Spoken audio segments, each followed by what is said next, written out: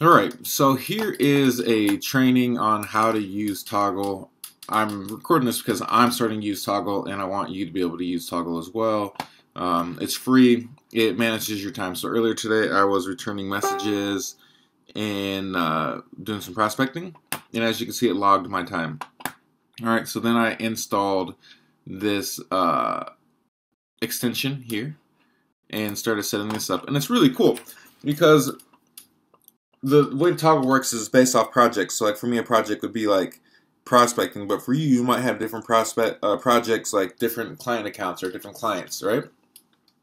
So you don't want to use the project for anything that you're classifying as a activity, all right? Just basic settings, enable automatic tagging. It integrates with a bunch of other things like Google Drive and Zapier and stuff like that. Start timer automatically. Starts the timer with the most recent task when the browser is opened. I'm not going to do that.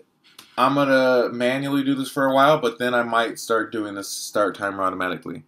Stop timer automatically. Because I leave my browser open all the time. Remind me to track time. I am going to do this.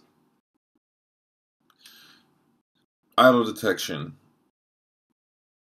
Receive a notification when you've been idle and the timer is running. Allowing you to discard the time. That's a good setting, but I'm not going to use it.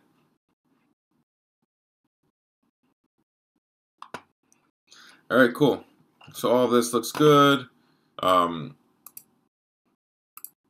I said, they've got all these integrations.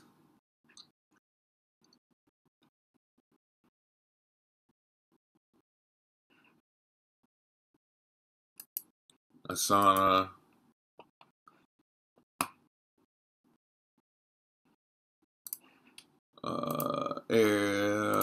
And so like these are all the stuff that I use, right?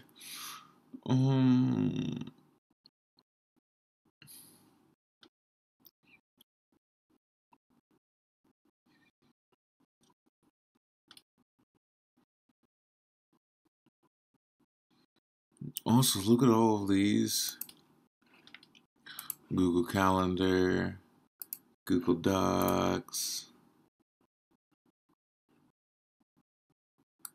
Google Inbox, Google Mail.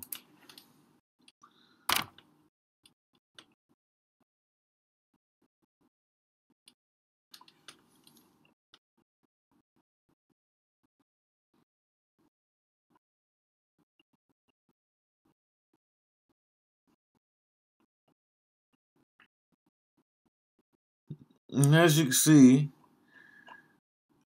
it looks like it integrates with almost every single CRM.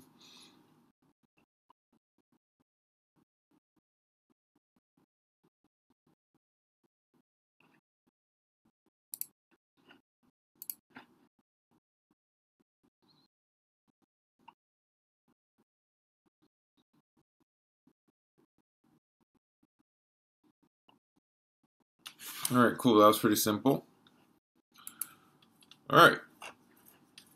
So now, let's go back over here. So right now, like, I really should be creating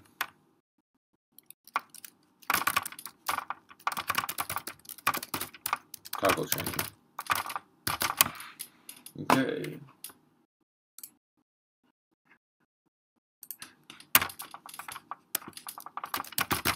Training.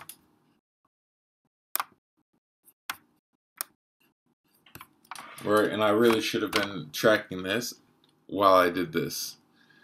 Alright, so this is how you use it. Alright, and then you can see your reports and really get it all broken down. Alright, so I'm gonna start using Toggl. It does look like you can pay for it. Let's see.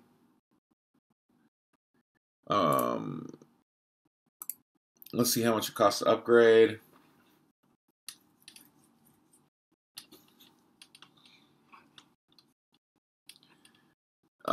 So basically, you don't upgrade if you have team members, billable rates, and rounding, and save reports for easy access.